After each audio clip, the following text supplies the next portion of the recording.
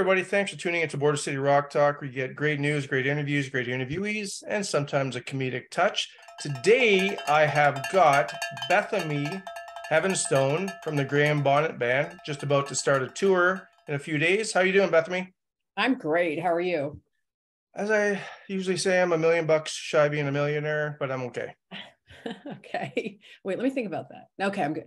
Yeah, it's an old John Candy joke from I think it was Planes, Trains, and Automobiles. Anywho, thanks for taking the time. I know you're starting a tour in a few days. The Graham Bonnet Band is going to be opening up for FM Official and the Dead Daisies. And you're going to be a lot of your set list is going to be the most recent album that's released.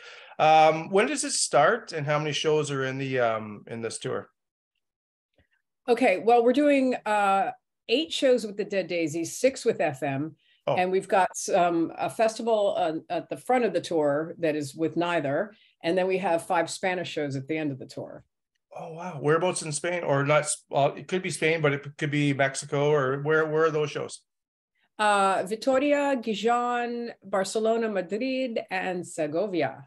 So you were actually being literal when you said Spanish, which is awesome.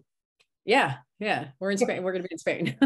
Okay. So one of the other reasons I wanted to get you on was because I thought it should have happened when it happened with the males. You know, I sometimes flatter myself. Anyways, there's more females, in my opinion, coming to the forefront in the hard rock industry, not necessarily singers, as we spoke about, not necessarily guitar players, but especially bassists. Right now, you've got Tanya O'Callaghan or O'Halloran. I forget how to pronounce her name. I think it's O'Callaghan. O'Callaghan? O'Callaghan, yes. Perfect. And Becky Baldwin just joined the Merciful Fate tour, and there's many, many more. And I know you've been in the industry for many, many years with Hardly Dangerous and a few other bands, and now you're Graham Bonnet for the last so many years. What got you started playing bass, and why? And who are your influences, past and present? Okay, well, I've always loved music, and I didn't realize it when I was younger, but I hear the bass. That's what I hear. That's what I feel. That's what I intuit when I listen to music. I don't know lyrics. I don't know the name of the song necessarily. I know the bass line. Mm-hmm.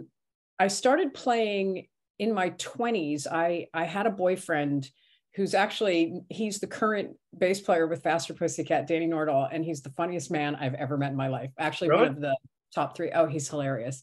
He wasn't then. He was, because he's younger than I am. He was a kid that I met at Danceteria, and he was living with his mom in DC. And we were very young. And anyway, we were together for a couple of years, and then it was time to part company. And I'd been supporting him, as lots of women do. And yeah. And he felt a little guilty, I suppose, and he left a guitar behind for me, or a bass guitar behind for me. And I hesitate to even say this because people are going to lose their minds. It was a 66 non-reverse Thunderbird, a Gibson. Oh, wow. Headstock intact, Polaris white, beautiful guitar. I mean, it was amazing. I still have it. I'm going to put a kid through college with it. It's beautiful. Yeah. I don't play it. It's very neck heavy. It's bigger than I am. I'm a very petite person. And as much as I do love Gibsons, I am strictly a Fender girl. I'm a precision girl. Anyway, he left this behind, and I started messing around with it. I'm like, yeah, okay, I can do this. It's a right-handed guitar, and I'm left-handed. So it's not that unusual. I think I'm actually ambidextrous because it's never been a problem. Mm-hmm. That's kind of how it started. I just wanted, I was always on the fringe of music. I'm about to begin writing a memoir about my life and how music has just saved me in every way you could possibly imagine. I don't want to give too much of it away, but because I'm certainly not a victim, but I'm definitely a survivor. Yeah. And if I hadn't had music, I don't know if I would be where I am now. And music has given me so much pleasure and courage and just a sense of heart, but it's also given me a big set of balls, because if I can do this, I can do anything. Yeah. Really. I mean, I'm playing with Graham Bonnet. How the F did that happen? I'm his biggest fan. He's an amazing musician. I just saw something recently on social media. I'm not sure if it was his girlfriend or if you just happened to be traveling with him, where he was listening to Since You Be Gone in his car. Yeah. Was that you? Yeah. Yeah, that's me. Graham and I, yeah, we're Oh, partnered in every way you could possibly imagine. Yeah, that's awesome. we started working together, and about a year into that, we became a couple. And we've had lots of twists and turns, but he is my very best friend, and he's a really good guy. I want to kill him on a regular basis, but he's a good man. He's heart of gold. Give me the world if it was his. That's awesome. Where was I going with this next question? Yes, since you've been on in the car. It was before that. Okay. I'm always like trying to get myself 2 steps ahead. Oh, and the bass players that played before you just shows your talent. Like there's Gary Shea, Chuck Wright, I think Chuck Wright, and a few others that are just huge as legends, and you're in their shoes. Just goes to show your talent. Like, how did you get trained? Did you basically do it by ear when you picked up that guitar? I still play by ear. I play entirely by ear. I had some lessons initially from a man named Paul Ill, and he is a great bass player, and he's like a brother to me to this day. He was music director for let's see, Christina Aguilera. Wow. What's her name? He's worked with Courtney Love. What's the one? Oh, I can't think of her name from Four Non Blondes. I'm having a brain fart. You know who I mean? Forgot that. Yeah, there's. Oh my God, I'm embarrassed. But you know who I'm talking about. Yeah, I'll put. He's really super talented. Anyway, so he's worked with a lot of great people. He's played on a lot of great records. He's the unknown great bass player, but if you have never heard of him, you should definitely check him out. Anyway, so I had some lessons with him initially, and then I've just been flying on my own ever since. And as far as playing in the footsteps of all the players Graham's played with, well, Chuck's a great player. Don't get me wrong. I've never played the material he's played, but Gary Shea, I'm sorry, that's cake. Alcatraz, that's cake. Yeah. Those songs were written to just support the rest of the band. I mean, I could practically pedal an open E and play an Alcatraz song on bass. That was nothing. But I'll tell you what was really tough. Chris Glenn from the Michael Schenker group, he has this physical anomaly. Okay, so when you hold up your hand, we have 1, 2, 3. With Chris, it's 1, 2, 3, 4. I mean, it's like E.T. His hands are huge. He has 4 pieces to his fingers. Like, I've met other people with it. It's a rare condition, and I don't know what it's called, but I have a picture of him going like this, and his hands are bigger than his head. So he's able to play so fluidly because his fingers are, and he's just a delicious player. Oh my God, I love the way he plays. He's a gorgeous player and writer. He's amazing. So I just have to make up for it with speed with him. And I dumb him down too. I dumb him down. I do, because I don't need to show off. I need to be a good player that supports the song and the rest of the people in my band. Yeah. So you're not going to necessarily know if I've dropped a note and replaced it with something else, as long as it works and it sounds. It's got to maintain the rhythm, and it's got to be there. Yeah. Yeah. And I do that. I'm competent. I also love Roger Glover. Oh my God, what an understated player. But he's all over the place.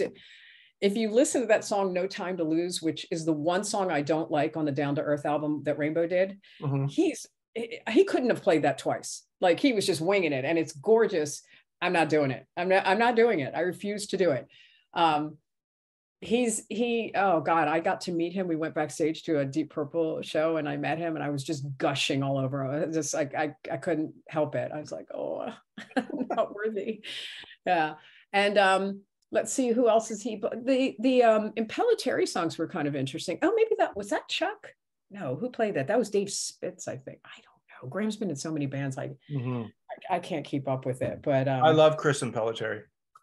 Yeah, some of those songs were really enjoyable to play. I'm not a super shreddy person. Like, I don't necessarily appreciate how many notes you can stick into a short space of music. Like an Yngwie Malmsteen? Well, okay, no, I'm not going to bag on Yngwie. I'm going to say, because Yngwie, even though he is doing that, he's doing it with feel. He's actually saying something when he plays.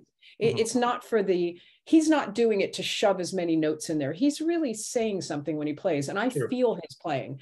Yeah. But even, I'm not going to drop any names, but even some of the guitar players we've had, because ding dang, we had quite a few in the last few years. some of them were just shoving, they're imitators and they don't have the same feel. It's just shoving the notes in.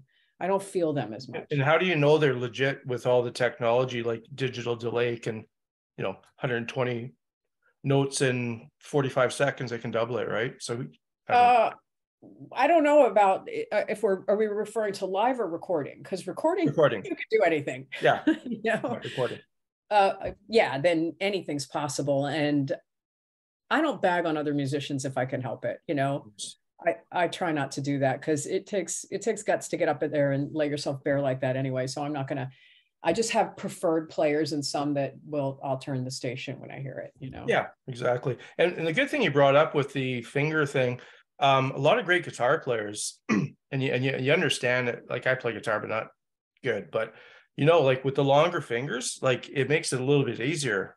Like I mean, speaking of, as I spoke with you earlier, I just interviewed Eric. And the Mr. Big thing is going to go on, and Paul Gilbert. And if you ever watch Paul Gilbert play, his fingers are so long. Wow. Steve Vai is the same thing, but you still have to have the talent. Absolutely. Yeah.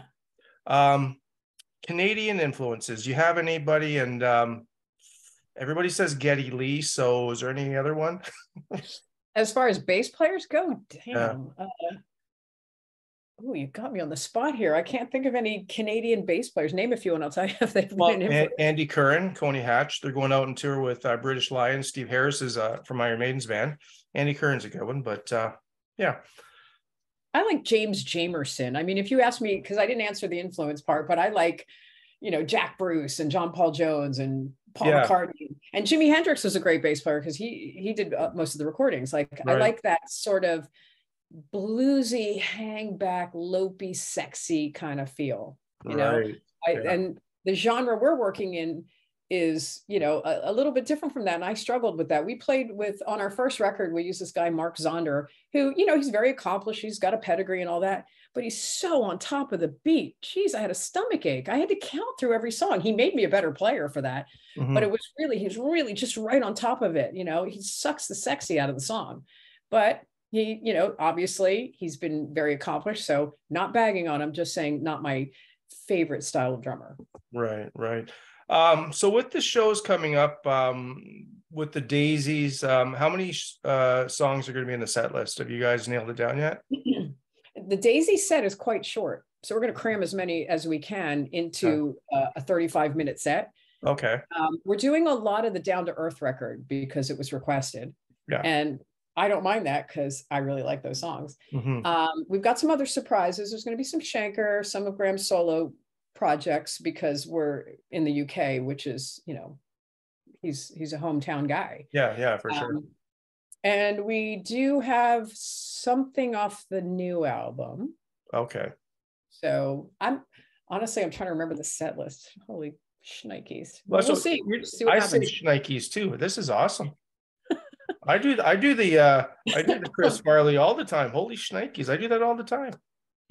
Well, you're a movie guy. I already picked up on that on the few minutes we've been talking. You're the movie guy, and actually like the same type of movies. I'm a documentary guy. I watch some movies, but I'll watch them to death.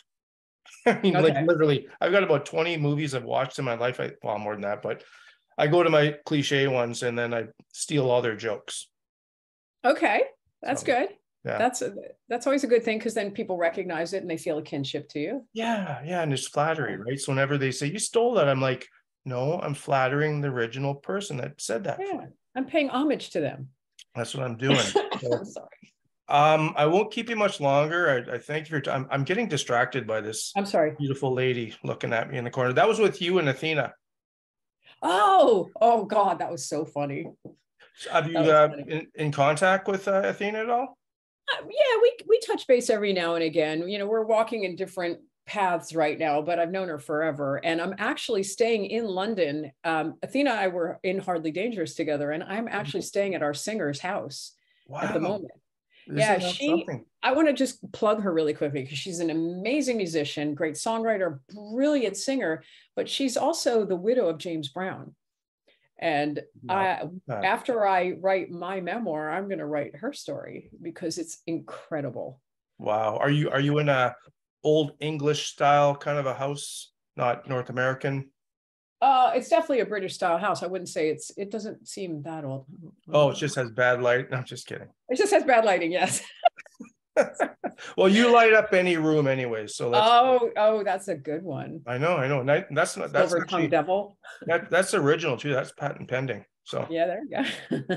okay. Well, I'll let you go. Before I do, I have one question to ask you.